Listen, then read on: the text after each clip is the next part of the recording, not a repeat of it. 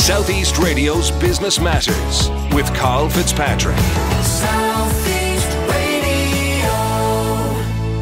Well, Sales, Marketing and Services Group, DCC, recently announced an 11% increase in its operating profit, recording an incredible figure of £589 million last year. But how are such profits achieved, and what is it like to run a hugely successful PLC? Donal Murphy, the group's chief executive, joins us now to provide us with an insight.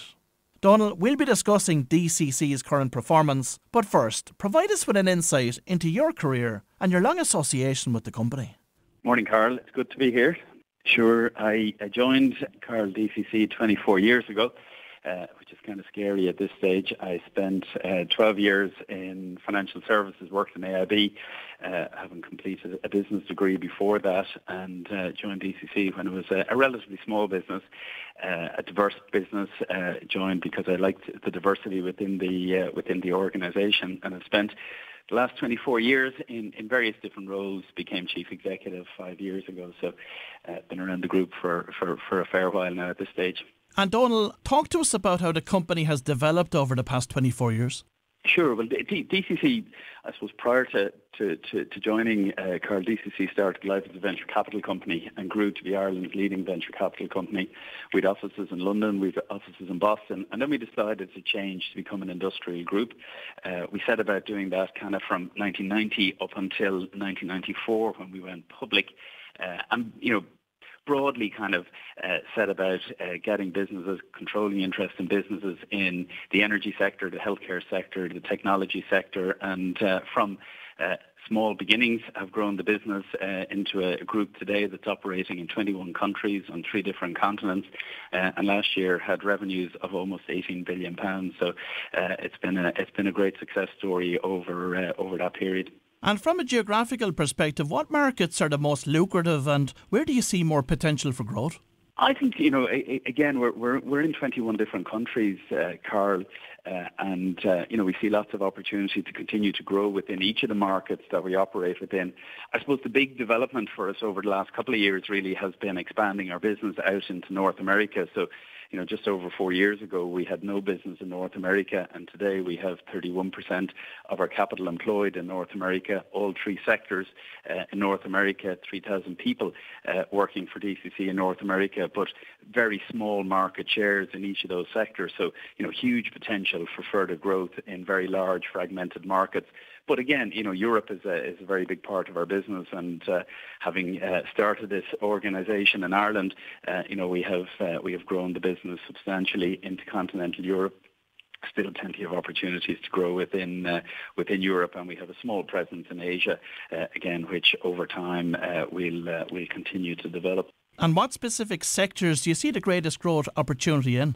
I think, you know, again, Carl, one of the important parts of the DCC business model is the diversity within the group. So having exposure to 3 different sectors, the energy sector, the healthcare sector and the technology sector, and all aspects of our energy or of our business have growth opportunities within it. I suppose our healthcare business is the highest organic growth sector. People are living longer, they need more care, they're taking more nutritional supplements, all areas that we have a strong presence in. So that's the highest growth area that we have within the group. Our technology business, as we all know, technology is pervasive in everything that we do, and we've technology businesses across again 3 different continents and over 20 countries, and you know, building those businesses, that's a high organic growth market for us as well. And then the energy business, while it's a more mature market, you know, we are a leader and building a leadership position in energy transition and supporting our customers to cleaner energy products and services. And again, as we go through energy transition in the years and decades to come, that's going to be a big growth area for us. So, you know, see plenty of growth opportunities across each of the sectors that we operate within. And on the topic of energy, Donal, how long do you expect energy prices to continue to rise for?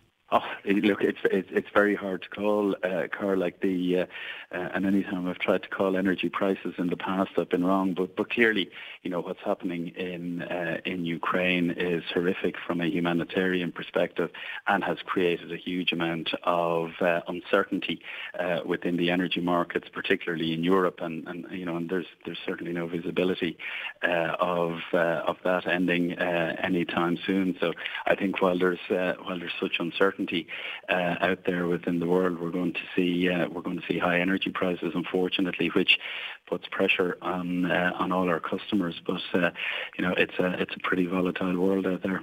And what direct challenges does the volatile backdrop pose for DCC? One of the great things about the DCC business, Carl, and we've seen this all the way through the pandemic, is we provide our customers, and probably not something we talked about pre-pandemic, but pretty much everything we do across the DCC group is essential products and services. So whether that's the energy to heat your home, to run factories, to run commercial premises for our agricultural customers, whether it's the energy to move about, whether it's the healthcare products that we're providing into the hospitals and into the GP sector, or it's the nutritional supplements that people are taking to keep themselves healthy, or indeed the technologies that people use to run their everyday lives, to work from home, to work in the office. All those products are pretty essential to everyday living. So regardless of whether we're in a pandemic, whether we go into recessionary times, the products and services that DCC provides to its customers are required. So we have great resilience in our business model. And maybe, as you said, around this group for 24 years, one of the benefits of being around for a long time is we've seen many cycles in the past, and the business has performed very well through them. So I feel pretty good about the business, notwithstanding the challenges in the market. And on the topic of cycles, where do you think we are in the current economic cycle? I think it's going to be tough for a good while to come. I think we've been in an environment where I suppose the consumer has had a little bit of cash post the pandemic, and that has created resilience at the moment within the economies. But that cash will get spent, and we'll have a tough time kind of down the road, I think, a little bit. But it's a volatile world out there. It's hard to call some of those areas, but I'd be maybe more on the bearish side at the moment of where the economy sits. The technology division of DCC lists Amazon as a customer. Provide us with an insight into this relationship. Sure. No, we've been working with Amazon for many years, and again, key feature of our technology business is providing a very broad range of products into the retail, the online retail, the reseller sectors of the market. So we pretty much work with all the large retailers and resellers in the countries that we operate within. Amazon clearly is one of the biggest or the biggest retailer in the world now, and we provide a breadth of products to them, and we provide services to them as well, where plenty of the products that you'll look to buy on an Amazon website are available to all our customers, and we will on Amazon's behalf pick, pack and ship them directly to a customer under an Amazon invoice in an Amazon box. So a very connected relationship with them. Talk to us about the group's investment in electric vehicle infrastructure and the payback that you expect from this investment. Yeah, the electric vehicles are going to be a key part of energy transition, and we see particularly the passenger car market shifting towards electrification over the coming years and decades. And we are lucky to be operating within the market up in Norway, where a number of years ago we bought ExxonMobil's business in Norway. And Norway is the market with the highest penetration of EVs globally, and we're seeing firsthand the consumer behaviour as EV adoption grows. And a key part of the EV ecosystem is having fast charging infrastructure at well located sites. And we have some really well located sites throughout that market. So we're seeing very good growth in demand for fast charging. We're seeing the income per customer per charge, if you like, or per fill being higher on an EV than it would be on traditional liquid-based fuels. And our customers, rather than spending kind of on average 3 minutes on the site, spend 30 minutes on the site and avail of the high-quality convenience offerings that we have on our site. So I think EV and adoption of EV is very good for our retail forecourt business. And Donal, in terms of your own role, how does the company's status as a PLC both impact and influence your running of the business?